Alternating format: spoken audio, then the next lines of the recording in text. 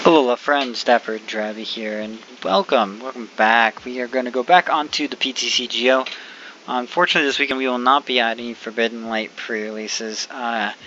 It kind of snuck up on me. I forgot about it and did not register to go to any, and that combined with the one that's closest to me shutting down, not doing it any longer, means I'm not going to one for Forbidden Light. But hopefully that allows us to save some money and put it towards getting a booster box as soon as possible. But what I wanted to go over was, we're going to go over our Dusk Mane trash deck here. But I wanted to show you what you get in that, I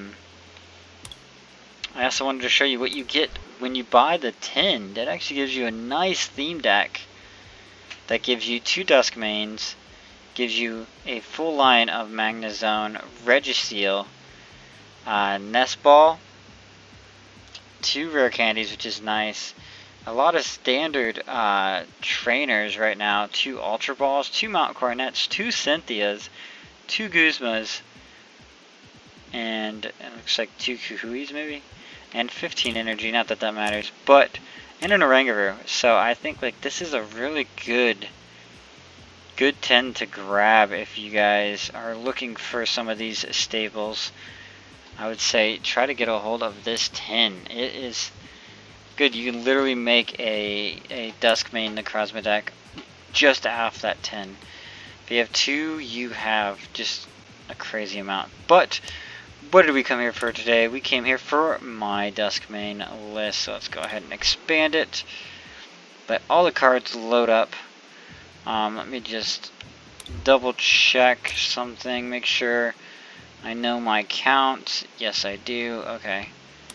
Yeah, this wasn't sure on the Float Stones. Or the Choice Bands for that matter. I think the Choice Bands are 3, right? Yeah, 3 Choice Bands. Alright, so we're going to go over what we have. We are starting things off. This is a Dusk Mane Necrozma-GX deck. And by all means, it has the power of a Dusk Mane Necrozma-GX. So Claw Slash does 60 damage. Meteor Tempest is what it's most well known for. It does 220 damage, but you discard 3 energies from this Pokemon. And then Sun Eclipse GX can knock out anything, but you have to be down in prizes. So 250 damage for that. You can only use this attack if you have more prize cards remaining than your opponents. And then this has 190 HP, and it's a metal type, so it's weak to fire, resistance to psychic, and hits for a butt ton of damage. Now, we are actually only playing 2 of these. I originally thought I might need 3. I guess we could technically fit it in instead of Heatran, but for now I was only playing 2.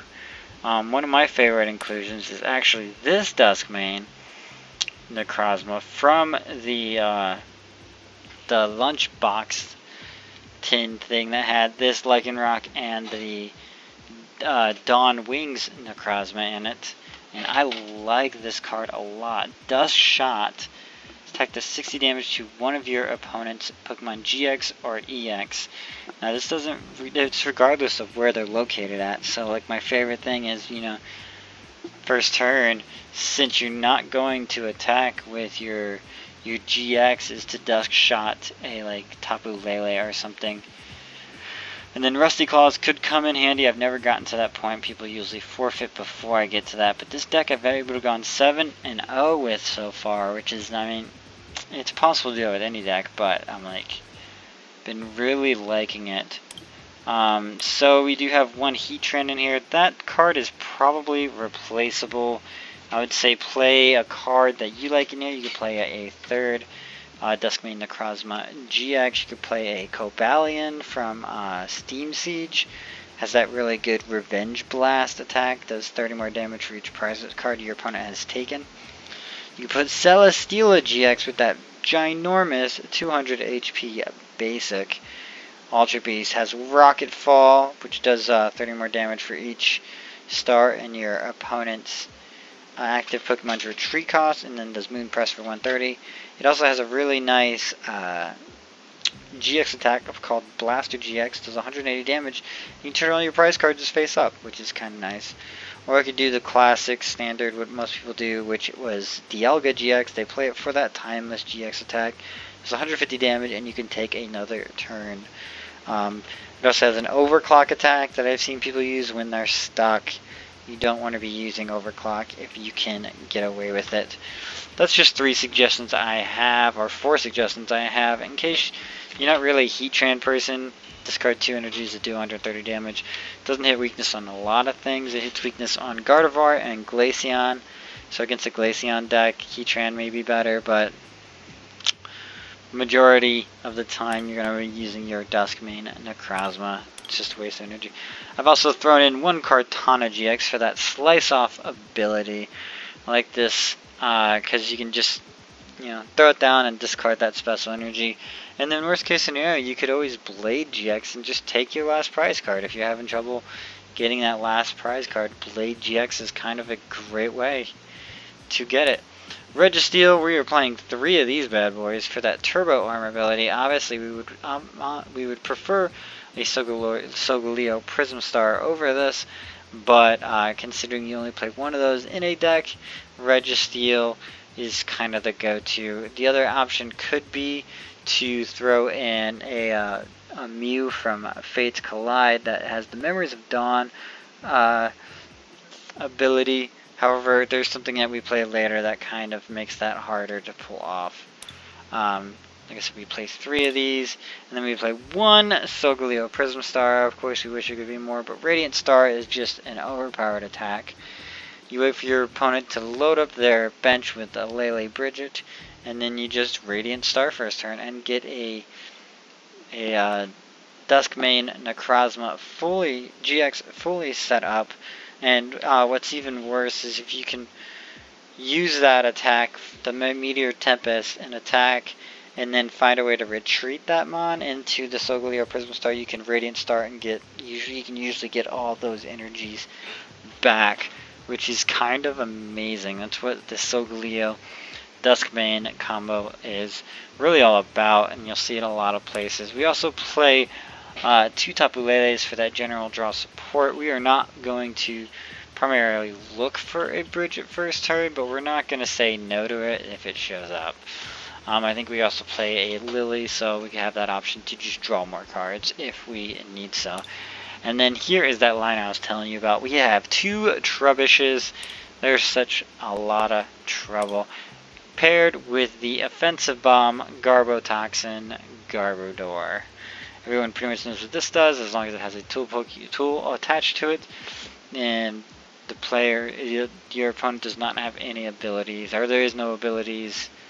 Yeah, Pokemon in play in each player's hands, discard pile, have no abilities except for Garbotoxin, which is pretty sweet. You'll see this as a second in a lot of decks.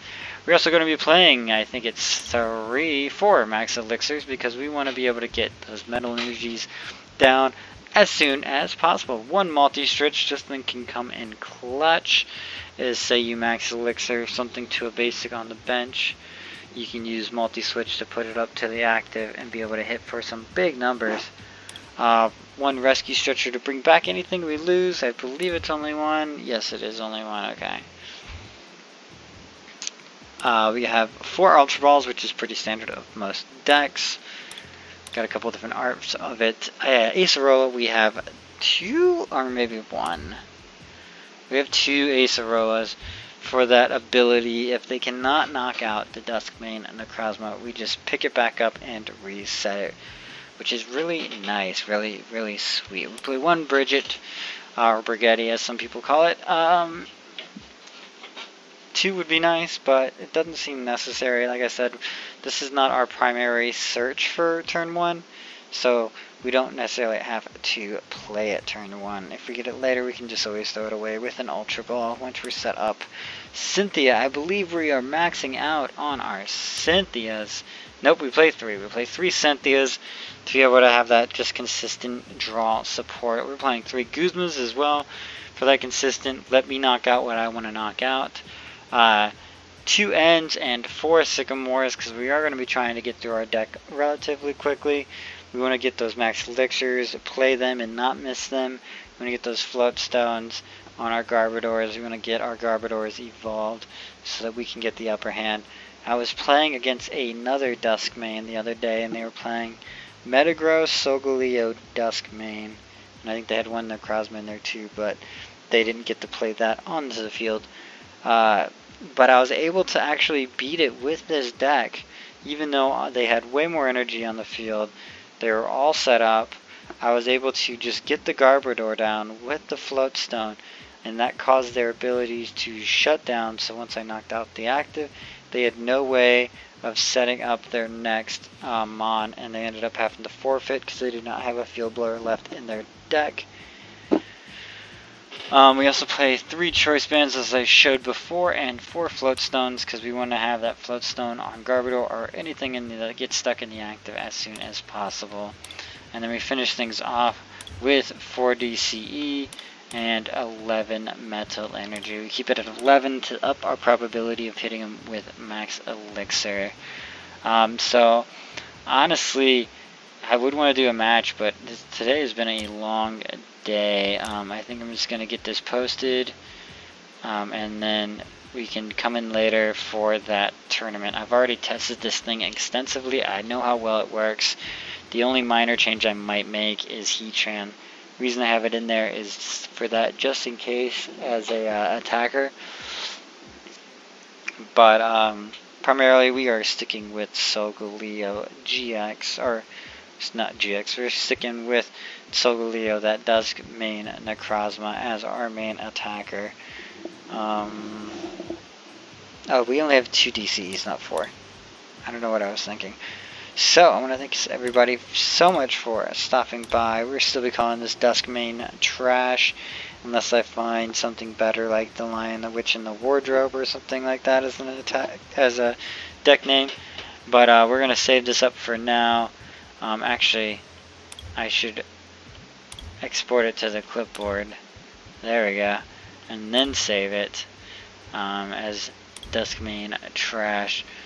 And we will go ahead and pick that up later. I want to thank everybody for coming out today and showing up. Like I said, we'll go over this deck a little bit more intently later. For now, I gotta get some sleep. But thank you guys so much for stopping by. This has been DapperDraby. I'll bid you guys alola, and I hope to see you guys later today. Bye-bye.